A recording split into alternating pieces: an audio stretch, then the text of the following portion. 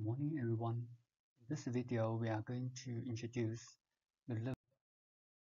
The liver is in the abdominal region just below the diaphragm within the right side of the body. And the liver meridian, the liver connects with the gallbladder. The orifice of the liver is the eyes.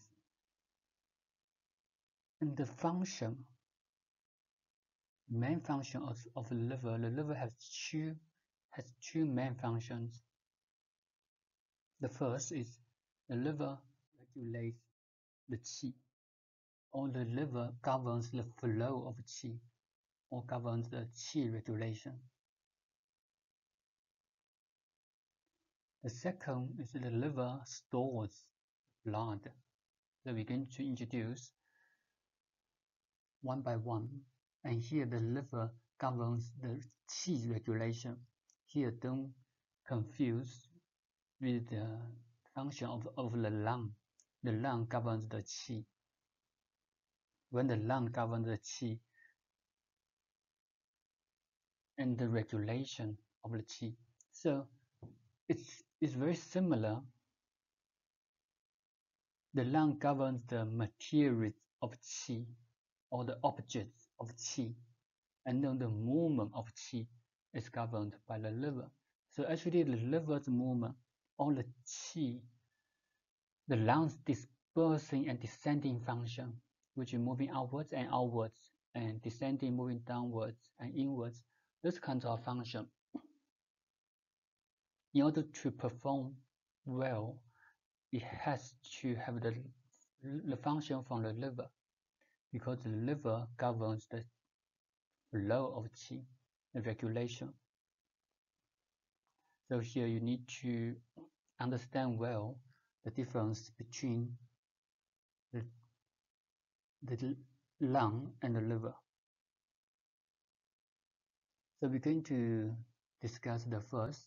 The liver governs the flow of qi, regulating the qi movements. So that's the function in terms of qi movements, regulating the smooth flow of blood and water metabolism. So as you can see here, regulating qi movements and regulating the flow of blood and water metabolism, promoting digestive functions of spleen and stomach, regulations of emotions, promoting the reproduction in humans.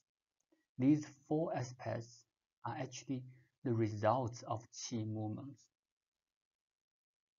That's why we conclude that the liver has the function of regulating qi movements.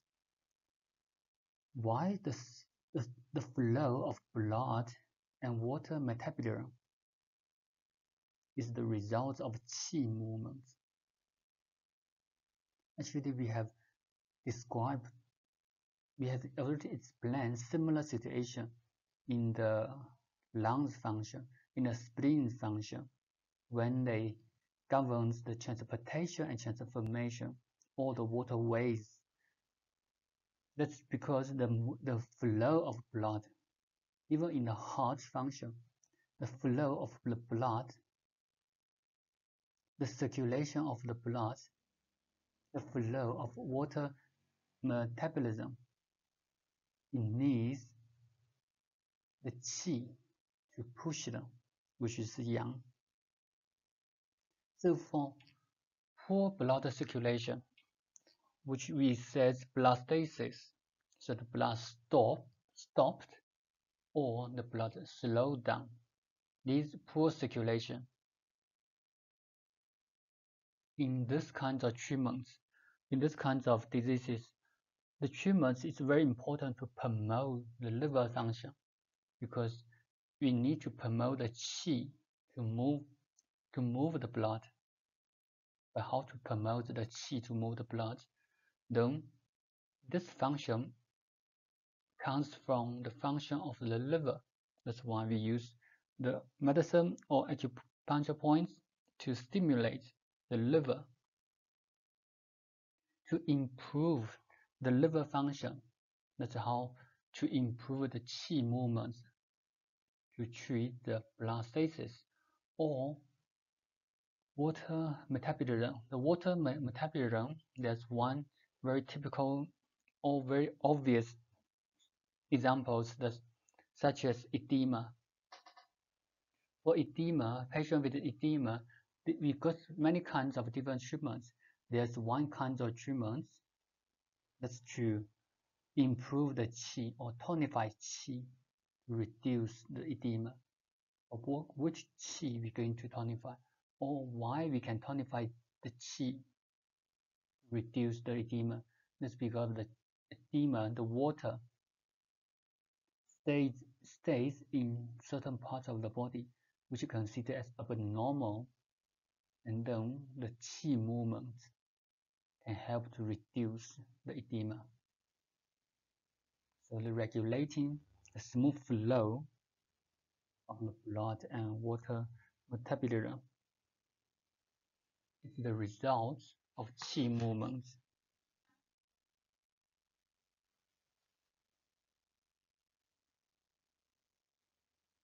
And also for the smooth flow of blood, for some diseases, we have mentioned the edema or some bleeding. Some bleeding, it can be the excess qi movement. So if the qi move too much, the excess qi movement can cause bleeding because the qi supposed to push the blood within the vessels, but in this case, the qi push the blood, promote the blood, move very fast, and then move out of the vessels, which we can see as the symptoms of bleeding. So in this kind of diseases, we also can regulate the qi, which we regulate the liver function. But when we talk about the bleeding, especially this kind of bleeding, if it happens in the lower part of our body, what else we should focus on? Is there any other organs that we have mentioned that we should focus on for qi flow? You still remember when we discussed the spleen? The spleen governs blood in the vessel. So the spleen controls the blood in the vessels. So for this kind of bleeding, you need to think about these two organs. One is the spleen, one is the liver. You need to recover the function, the spleen function, to control blood within vessels. Also, you need to recover the liver function to regulate the qi movement. Not too much, not too little or less. So it should be in the middle. That's all what we talk about balance. The second is promoting digestive functions of the spleen and stomach. So when we study the spleen, especially spleen we have mentioned in the previous video, that's the spleen, the function is to transport and transformate the transportation and transformation of the food and water or body fluids. So this function, the spleen, I said that the spleen and stomach receive the food from the mouth, from the food and water, from the food we eat. So that it calls acquired, which is from the food. And then these food in the spleen and stomach function, they can transport and also transform these foods into qi, which we can use. And this kind of qi will be transported to lung, and then the lung can disperse the qi to all over the body. And this kind of qi can be defensive qi, can be nutrition qi, also can be any other kinds of qi, right? Because according to their function. But in this process, what receives the qi? What transports the qi to the lung? How does the qi from the spleen transport to the lung? Then there's one qi to move the qi from the spleen to the lung, and then the dispersing function of the lung also need the qi movements, and these are all qi movements. As you can see here, the liver actually controls or connects all kinds of qi movements in the body. So if the qi movements in the spleen and stomach doesn't function well, for instance, if the qi movements is specifically for this function, promoting digestive functions of the spleen and stomach, is not enough or is weak, this function, then patient will suffer from like poor appetite or distending abdomen or stomach ache, or sometimes patient will have bitter taste in the mouth. If the qi movement moves too much for this symptom, for this function, the digestive function, so our food from the mouth to the stomach and then into the intestines until become the waste from the anus out of the body. This process needs certain time stay in the body, and this certain procedures is in charge by the qi movements, because who push all stuff moving downwards is the qi movements. If the qi moves too fast, then the patient will have diarrhea. If the qi moves too slow, the patient will have constipation. So as you can see, these symptoms are all related to digestive function of the spleen and stomach, and these are actually due to the irregular qi movements. The third is the regulation of emotion. When we haven't mentioned, when we study the etiology of Chinese medicine and acupuncture in future, we will introduce the emotion, different emotions such as joy, anger, worry, fear, fright, sorrow. So these different emotions, they're going to affect the qi movements, such as anger. Anger will move the qi upwards.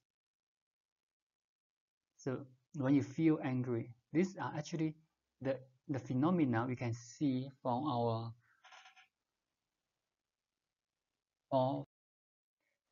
our daily life. If someone's angry, someone they feel very angry, what's the most common symptoms? Or when you feel angry, you should have the experience of feeling angry. What do you feel? You feel hot in your head. That kind of hot feeling. Sometimes some patients, they also, not the patient, some people, they also have the like a red face when they feel angry. You see all these kinds of symptoms, the hot feeling in your head, or sometimes after they feel angry, some people will feel headache, or even worse, in some conditions, people have stroke after when they feel angry. Why all these diseases or symptoms happens after angry?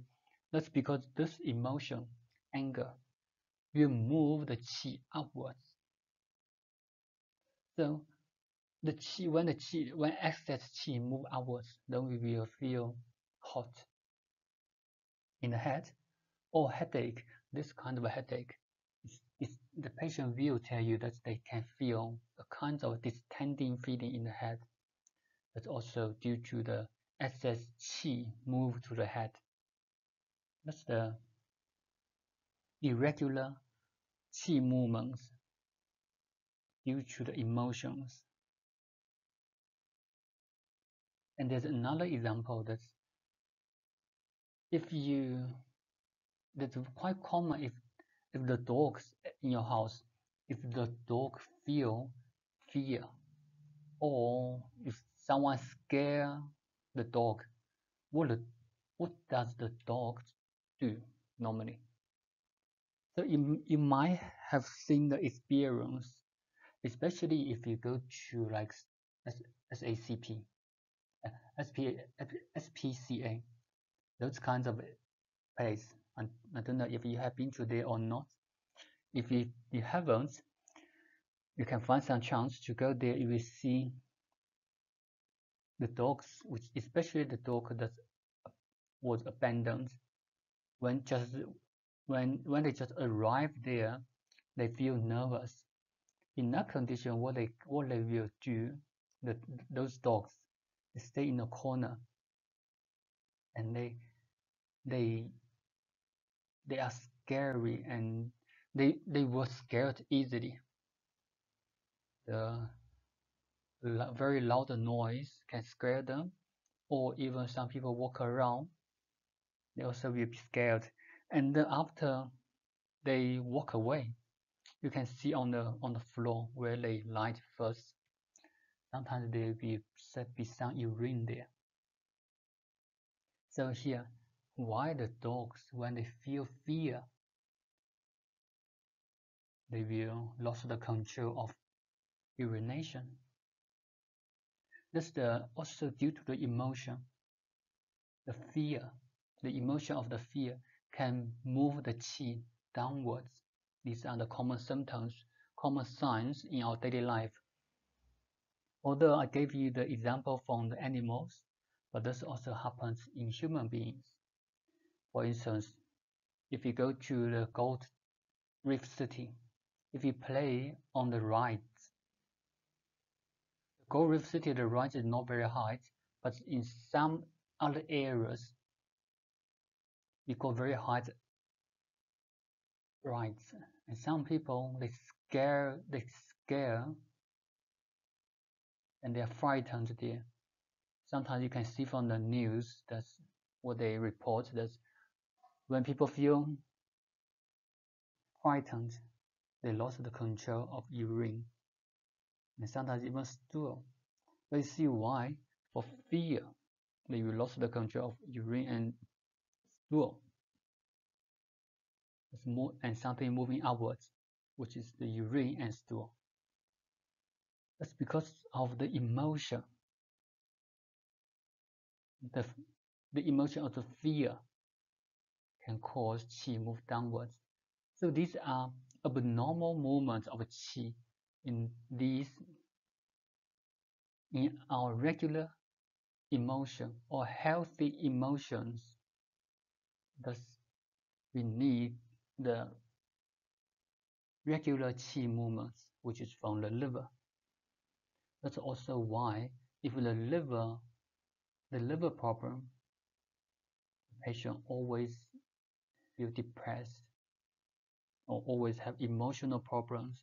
That's because the liver loses the control, the regulation of emotions, lose this function. And then once they lose this function, our emotions will be changed.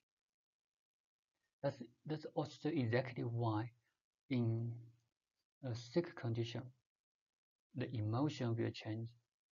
We have saw quite a few, actually quite a lot, stroke patients.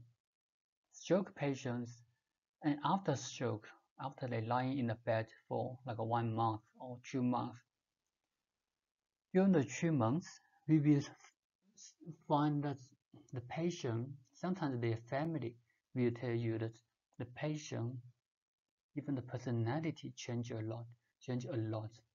Someone from very active to very negative, very positive to very negative, and someone feel depressed. why the stroke is something happens in the brain, why the diseases will cause these emotions. That's because after stroke they don't move and the flow of qi will change. And also when the flow of the qi changes, especially the different organs, when they affect the liver will cause the irregular emotions, which can be all kinds of different emotions. That's also why for emotional problems, for the treatments, we always treat the liver. We can either use the acupuncture points on the liver meridians, gallbladder meridians, or the herbal medicine to smooth the liver.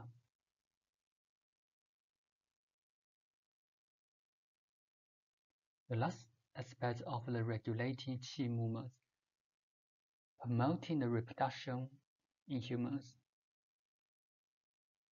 The reproduction in humans actually refers to female, the eggs, the male, the sperms. So these storage and discharge are very closely related to the liver function, because when the egg moves from the ovary to the uterus, the movements, that's the qi movements. The qi move the eggs from the ovary to the uterus. The discharge, the movement or the discharge of the sperms are due to the flow of qi. That's why for the reproduction problems, we always focus on the liver. Although there's another aspect, that's the kidney, we're going to introduce in the next video, because the kidney is in charge of the limitation. So they should move, but they should not move too much. If they move too much, they also cause a problem. That's the qi movements. So that's the four aspects of the of the regulating qi movements. As you can see, although we mentioned the four aspects from the governs the flow of qi, we actually the reason why the liver has so many functions on different areas, can be the blood, can be the water metabolisms, can be the digestive function, can be emotions. It can even relate to the reproductions of humans.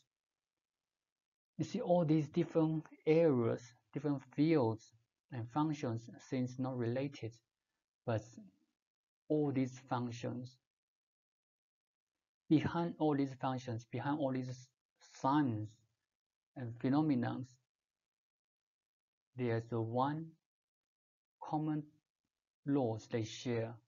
That all these functions is due to the qi movements.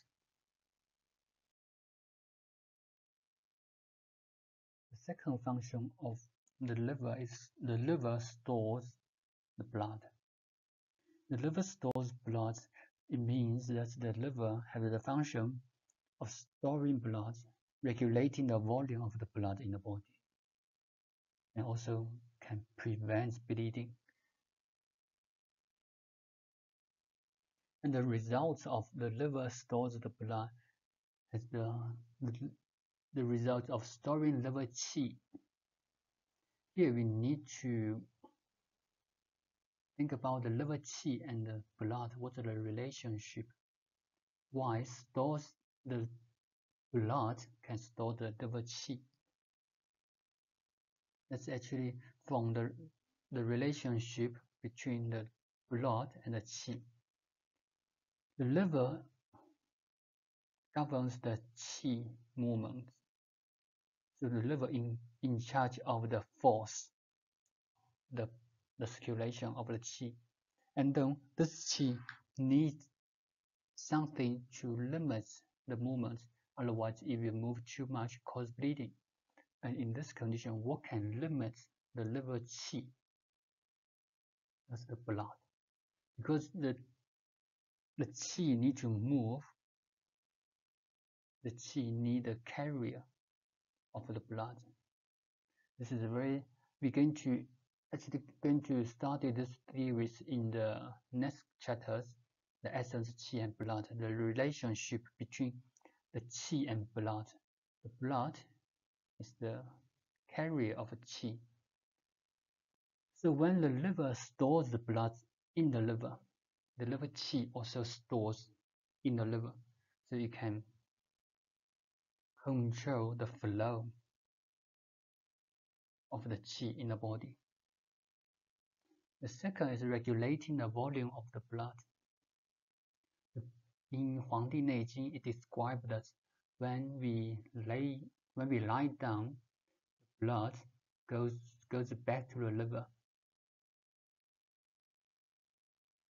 So this is the liver is similar to the lake, and the blood circulation is very similar to the rivers. And if there are floods, the water will store in the liver, and then if there's drought, the water from the lake will goes to the river to support the water flow. So this is the situation or the relationship between the liver and the blood vessels, or the liver and the blood circulation in the whole body. The certain amount of the volume of the blood is rely on the liver function. So there will be not too much blood in the circulation. The liver, the blood in the liver also can nourish the liver itself, also can nourish the eyes and ligaments. These are the orifices and body constituents of the liver. The source of menstruation. The menstruation is the matured lady. The blood coming every month, and this blood, where does the blood come from? It's from the liver, and also can prevent bleeding. The liver can stop bleeding. That's because the qi have the function to control the flow. So if it bleeds, the qi can help to stop the bleeding, because the qi will stop. That's the function of the qi to confine the movements. When we study in future videos on the qi's function, you will know the functions of the qi, what kind of function there. So these are actually the function of the qi and the blood. And also when the liver stores the blood from the heart governs the blood. The spleen and stomach, though I said that from Huangdi Neijing we said the middle jiao received the qi, and then the qi goes to the heart transforms the qi into a red color. This kind of a red color materials, we call them blood. So that's how the blood transformed. The heart governs the blood. The middle jiao, which are the spleen and stomach, that's the source where the blood, the resources where the blood come from. And then the liver stores the blood. So you can see here that the relationship of the blood metabolism. If there's a question,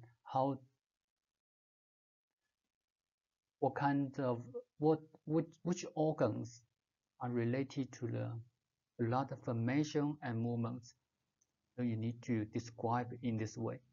from where the blood comes from, where it goes to where, it stores where, and what kinds of qi or which organs controls which function from which organs can help in which process.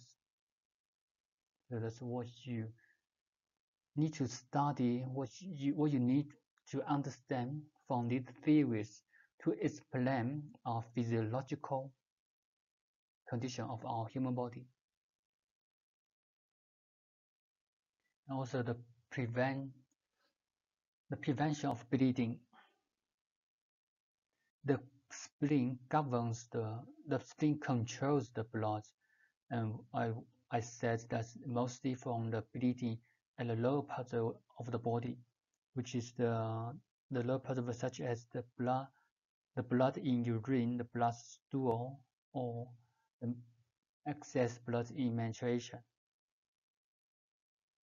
And then the liver can prevent bleeding. This bleeding can refer to vomiting blood, coughing blood, also can be the excess blood in the menstruation. Because the function of these, how they prevent the bleeding is different. For vomiting blood, or for coughing blood, it's actually because of the qi movements. In this situation, if the liver qi moves too fast, or the excess liver qi movements, it will cause the blood from the vessels move out of the vessels. That's because of the qi, the excess qi. So in this condition, we think that the vomiting blood or coughing blood is the excess liver qi cause the bleeding, and the bleeding in the urine or the stool is due to the spleen lack of the function of control blood in the vessels. This is due to the qi deficiency from the spleen. So one of the bleeding is the qi move the blood too fast, so the blood will move out of the vessels, called bleeding. The second, the bleeding from the spleen, the qi is too weak, so the qi could not control the blood within the vessels, so the blood will move wherever they want to move, which causes the bleeding. So these two kinds of bleeding are different. That's why in our treatments, we also use different kinds of treatments for these two kinds of bleeding. This is also exactly similar to the same diseases with different formula. That's why you will see a lot of examples in our daily practice that for the same diseases we use different treatments. The reason why we use different treatments is because the causes of these diseases on different individuals are different. The relationship, anger is as the emotion of the liver. So this emotion, the example is the one we gave you in the qi movements, such as when the anger, they feel hot feeling in the head, and hot feeling, that's the function of qi movements. So that's the emotion. The tears as the body fluids of the liver, and sinews as the body of constituents of the liver, and nails as its splendor. So you can see the nails, see the function of the liver. For the tears, we're going to mention another clinical examples there. If sometimes the patient will tell you that they're tearing, especially in the morning when there's wind. So we call this kind of disease, we describe that this kind of diseases whenever there's wind to blow into their eyes, they're tearing. So because of the tears is the body fluid of the liver. So this kind of disease, tearing, we will use the treatments towards the liver, or some stroke patient, or some Bell's palsy, that kind of patient. Sometimes the tearing, when the tearing, we will know that the tear is related to the liver. So in our treatments, we need to focus on the liver. Apart from other organs, which you already focus on, you need to focus on the liver as well. So these are why we need to understand, we need to remember these body fluids or different parts of the body relate to which organs. In Chinese medicine and acupuncture theories, all diseases will root back to the 5 Zang organs. This is where the roots is. The eyes as the orifice of the liver. So for poor eyesight or blurred eyesight, we can use the treatments to nourish the liver. Or any kinds of eyes problem, such as dryness in the eyes, or eyes soreness, pains in the eyes, apart from the visions. Anything related to the eyes, we will use the treatments towards the liver. The liver corresponds to the spring. The liver in the 5 elements is considered as the wood, and is considered, and the spring also the wood. Why we said the liver corresponds to the spring. So that's the functions and characteristics of the liver. In the next video, we're going to introduce the kidney. Thank you guys.